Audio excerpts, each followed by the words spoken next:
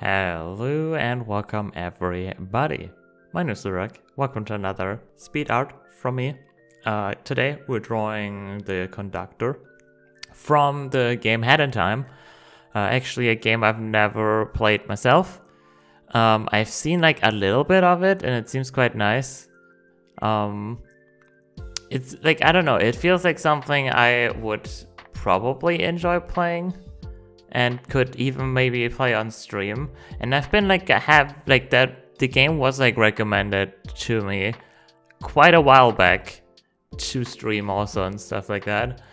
I haven't really done that, but maybe I'll get to it sometime. I don't know, man. But either way, I wanted to draw this character because I think he's really cool. And yeah, I don't know, he feels really iconic to the game. Or like the franchise, the game, I don't know. So yeah, I don't know, I just wanted to draw him, he's cool. I think that like I didn't know, like going in at least, apparently he's supposed to be an owl. I don't know how that happened. If I would have to guess anything before knowing this information, I would have like probably guessed, hey, he's probably like a canine.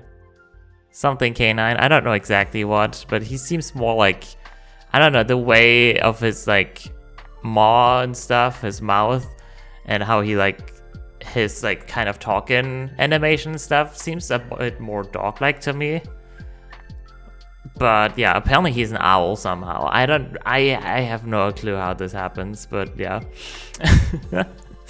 I'm concerned what they referenced. Where did they find these kind of owls, SMH? Either way, he's really cool. I like the character design. It's like, I mean, really, he doesn't look like any animal. I'm saying that he looks more like a canine than an owl. Still doesn't really look like anything canine still. So there's that. Still really cool character design. I like that he like doesn't have eyes. I like his mouth, like his whole deal, everything going on. And he's been fun to draw. So for stream, I sat down and was like, hey, let's draw this boyo. And that's just what I did. The head was like relatively quickly, I had the head down.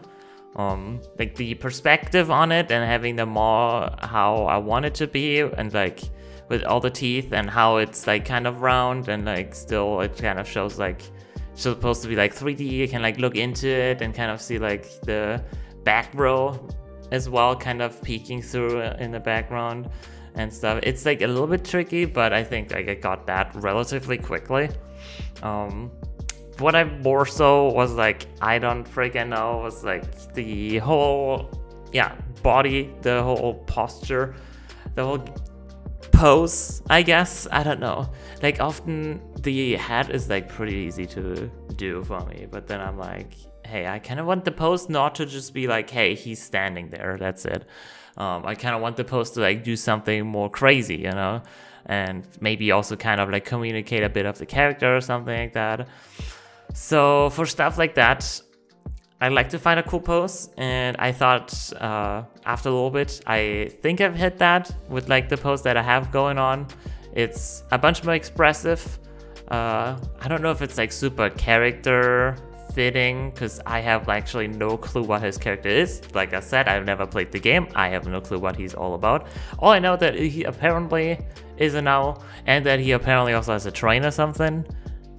I don't freaking know, man, but that's something I kind of know. So I don't know really what's like fitting to his character at all. However, I think the pose is really cool. Adds a bunch of the more dynamic to it. I like the pointing. I believe that hand pose is like also in one of the main arts. If you just like Google conductor, that hand pose is like what you're gonna see in one of the first ones. Either way, I still thought it looked cool, and having him kind of point was cool. And I like also kind of like leaning back.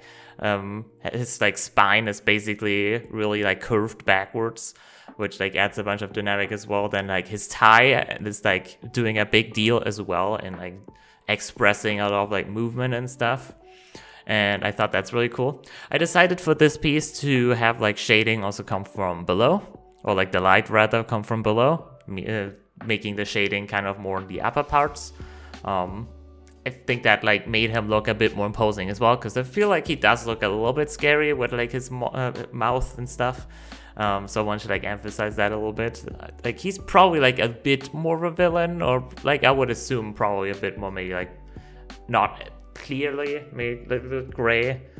Assuming this story, knowing nothing about it, I don't know. But I think this makes it look pretty cool, and that's the main thing I'm going for here, because I have no clue what he's all about, and I don't want to spoil myself reading about him. So that's what we got. I really enjoyed this. Hope you enjoyed this as much as I did.